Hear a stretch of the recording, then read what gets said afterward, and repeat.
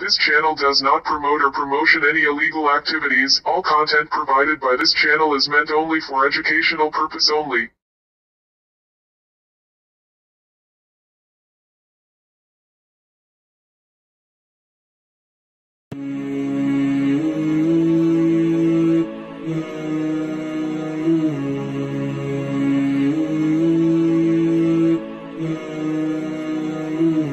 এই যুবক যে যুবকের কথা বললাম এসে জিজ্ঞাসা করলো শ্রেষ্ঠ মুসলমানকে, এবারে দ্বিতীয় প্রশ্ন করেছেন, ইয়া রাসূলুল্লাহ আইয়ুল মুসলিমিন আকিয়াস, শ্রেষ্ঠ মুসলমানদের কথা তো বুঝলাম, তবে মুসলমানদের ভিতরে সবচেয়ে বুদ্ধিমান মুসলমানকে ইয়া রাসূলুল্লাহ? তখন রাসূলুল্লাহ সাল্লাল্লাহু আলাইহি ওয়াসাল্লাম বললেন, আকসারুহুম লিল মাউত যিকরান ওয়া লিমা বা'দাহু ইসতি'দাদা, মুসলমানদের ভিতরে সবচেয়ে বুদ্ধিমান মুসলমান, সচেতন মুসলমান ওই মুসলমান যে মৃত্যুর কথা বেশি বেশি করে মনে রাখে আর মৃত্যুর পরের জীবনের জন্য বেশি বেশি প্রস্তুতি নেয়। তো ভাইরা, দুটো ছাত্র, একটা ছাত্র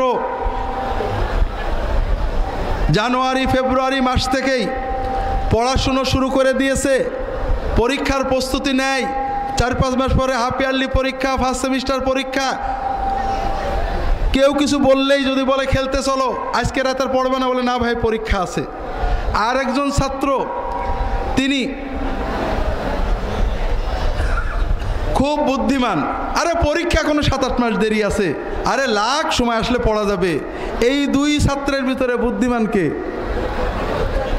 হ্যাঁ, তো ভাইরা আমাদের তো যেতেই হবে। মৃত্যুর কথা মনে করলে কি মরণ কাছে আসে নাকি? আমাদের আপনজনেরা যখন আমরা বলি আমি যদি মরে যাই, হয়তো মরে যাব, সঙ্গে সঙ্গে বলে কেউ, আমাদের এলাকায় কেউ বলে 60 মানে কি আমি জানি না, কি জন্য বলে জানি না, 60 না হয় 70 হলে কি সমস্যা তাও জানি না। তো কথা হলো 60 বলতে হয় না, খবরদার এসব কথা বলতে হয় না। তার মানে আমরা যদি মৃত্যুর কথা বলি তাহলে আজরাইলের আমাদের কথা মনে পড়ে যাবে, ঠিক না? ঠিক না? আর যদি আমরা মৃত্যুর কথা না বলি তাহলে আজরাইলও আর আমাদের কথা মনে করবে না, মরণটা পিছিয়ে যাবে, ঠিক না? না ভাই, ওই ছাত্রই বুদ্ধিমান যে ডিসেম্বরের পরীক্ষার কথা জানুয়ারি ফেব্রুয়ারিতে মনে রাখে, আর ওই ছাত্র বোকা যে মরণের কথা মনে রাখে না, পরীক্ষার কথা মনে রাখে না, হবে সময় আসলে পড়ে নেব, ও ভালো রেজাল্ট করতে পারে না। এই জন্য ভাইরা, আখেরাতের কথা মনে রাখলে তো দুনিয়ায় কোনো লস নেই। দুনিয়ার প্রতিটি কাজই আখেরাতের হতে পারে যদি আখেরাত মুখিতা থাকে। আপনার পরিবার, আপনার আয় উপার্জন, আপনার বিয়ে শাদী, আপনার চাকরি বাকরি, আপনার ঘরের এসি, আপনার ঘরের ফ্যান, আপনার গাড়ি, আপনার বাড়ি, এ সবই আখেরাতের হতে পারে যদি আপনি আখেরাত মুখিতাকে লালন করে এই কাজগুলো করেন। কথা কি বুঝতে পেরেছেন? তা আজকে এটা আমরা বলতে পারবো না। আল্লাহর সাথে বিজনেস, মনের ভিতরে আপনি বাড়ি করেছেন, পাশের লোক দোতলা করেছে, আমি একটা 3তলা না করলে কেমন হয়? আপনার বাড়ির টাকা দুনিয়াতেই থাকলো, মাটিতেই পথলেন, আল্লাহর কাছে পাবেন না। আপনি বাড়ি করেছেন যে আমার ছেলে মেয়ে আছে, পর্দার সাথে থাকতে হবে, ভাঙাচুরো বাড়ি হলে মান সম্মান ইজ্জত অর্থাৎ আব্রু পর্দা নষ্ট হবে, ভালো করে বাড়ি করি যেন পর্দার সাথে স্ত্রীরা থাকতে পারে, বউ ছেলে মেয়ে থাকতে পারে। আপনার বাড়িই থাকবে, কিন্তু বাড়ির যত খরচ আপনার নেকির আমলনামায় জমা হয়ে যাবে। আপনার ছেলে চাকরি করবে, আলহামদুলিল্লাহ, আপনার ছেলে পড়বে, ব্যারিস্টার হবে, আপনি শুধু খরচ করছেন, ও খরচ মাটিতেই চলে গেল, কোনো কাজে লাগলো না। আপনার ছেলের পিছনে খরচ করছেন, আমার ছেলে ভালো মুসলমান হবে, আল্লাহওয়ালা হবে, দিনদার হবে, আলেম হবে, আমি তাকে দুনিয়ায় তো হবেই, কিন্তু আমার মূল মাকসুদ সেজন্য আল্লাহওয়ালা হয়, তার সবটা আমি কবরে বসে পেতে পারি। ওর পিছনে যত খরচ করছেন আপনি, সবই আপনার নেকির আমলনামায় জমা হয়ে যাচ্ছে। তো এই জন্য ভাইরা, আখেরাত মুখিতা যত আসবে, দুনিয়ার হিংসা কমে যাবে, লোভ কমে যাবে, স্বার্থপরতা কমে যাবে, চলেই তো যেতে হবে, ঝগড়া করে কি লাভ, কখন যাই তো ঠিক নেই। এই জন্য আল্লাহ রসুল সাল্লাল্লাহু আলাইহি ওয়াসাল্লাম অন্য হাদিসে বলছেন, কুন ফিদ দুনিয়া কাআন্নাকা গারিবুন আও আবিরু সাবিল, তুমি দুনিয়াতে এমনভাবে থাকবে যেন তুমি মুসাফির অথবা পথচারী, বিদেশি। যে বিদেশি, সে বিদেশে ঝগড়া করে না, মামলা মোকদ্দমা করে না, পথে যে যায় ফেরিতে উঠে জায়গা নিয়ে ঝগড়া করে না, সে জানে আমাকে চলে যেতে হবে, মোটামুটি পার হয়ে গেলেই হলো। ঠিক আমাদের যেহেতু চলেই যেতে হবে, দুনিয়ার যত কাজ সব করব, কিন্তু দুনিয়ার সম্পদ নিয়ে ঝগড়া করা, মারামারি করা, হিংসা করা, এটা যে ভুল, এটা যে বাজে কাজ, এটা আপনার আখিরাতমুখী আসলে বুঝতে পারবেন, অন্তর শান্তি পেয়ে যাবেন, দুনিয়ার কত ময়লা যে মন থেকে চলে যাবে। আল্লাহ তাআলা তৌফিক দান করুন, আমিন। যে কথা বলছিলাম ভাইরা, আপনারা এসেছেন, প্রথম যে কথা বলতেছিলাম, আমার রাহে বেলায়েত বইটা আপনাদের সবার বলবো। আমি যখন ইহয়াউস সুনান লিখি, আমাদের মরহুম পীর সাহেব বললাম যে হুজুর এই বই লিখছি, বাবা আমাদের বিরুদ্ধে লিখেছো তো কিছু? তাহলে হুজুর লিখছি কিছু। নাম কি দেবে বাবা? অনেক নাম দেওয়া হলো। আমাদের ডাক্তার তারেক ছিলেন, কোনো নাম হুজুর নিলেন না, ইহয়াউস সুনান।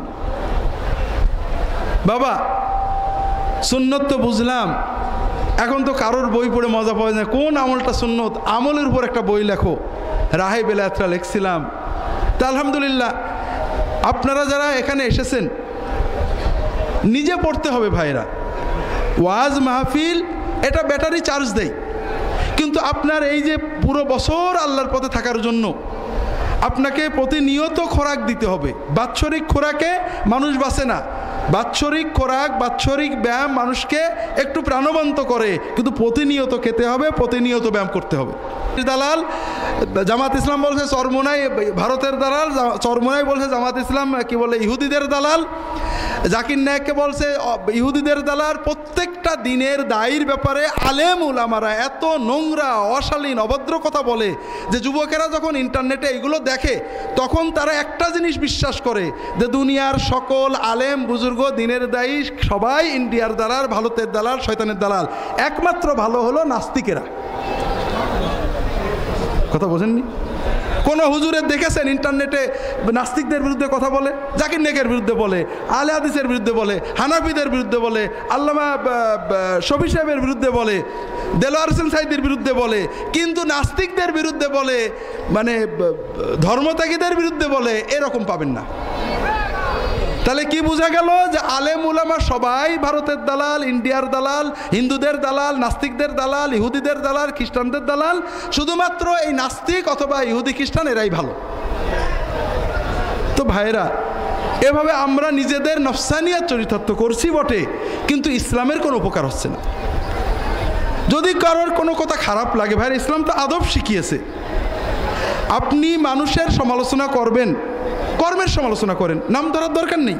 যদি নাম ধরতেই হয়, ইসলাম আল্লাহু আকবার, আল্লাহ কোরআন কারিমে ইহুদিদের সমালোচনা করেছেন, খ্রিস্টানদের সমালোচনা করেছেন, প্রশংসা সহ বলেছেন ওদের অনেক ভালো আছে, এইটা খারাপ।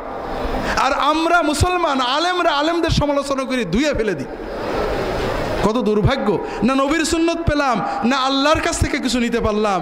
আপনার যদি সমালোচনা করার দরকার হয়, সবাইকে ভালো আমরা বলবো না। আমরা যদি কারোর কোনোটা খারাপ লাগে, খুব সহজে বলতে পারি অমুক ব্যক্তি আল্লাহর দিনের অনেক কাজ করেন, আমরা মনে করি তিনি আল্লাহর জন্য করছেন, কিন্তু তার এই কাজটা ভুল, আমরা আশা করি তিনি হেদায়েত হবেন। বলা যেত না ভাই? যায় না? যায় না? আল্লাহর কোরআনের হুকুম মানুষকে উপহাস না করা, টিটকেরি না মারা, অবজ্ঞা না করা, খারাপ উপাধি না দেওয়া, আন্দাজে কোনো না সন্দেহ করে কোনো দোষ না দেওয়া। কিন্তু দুর্ভাগ্য, আমরা সাহাবী, তাবেঈন, আমাদের 4 ইমাম এবং উম্মতের যারা রাহবার ছিলেন, তাদের আদবগুলো পাইনি। শয়তান আমাদের মন মগজকে দখল করে নিয়েছে।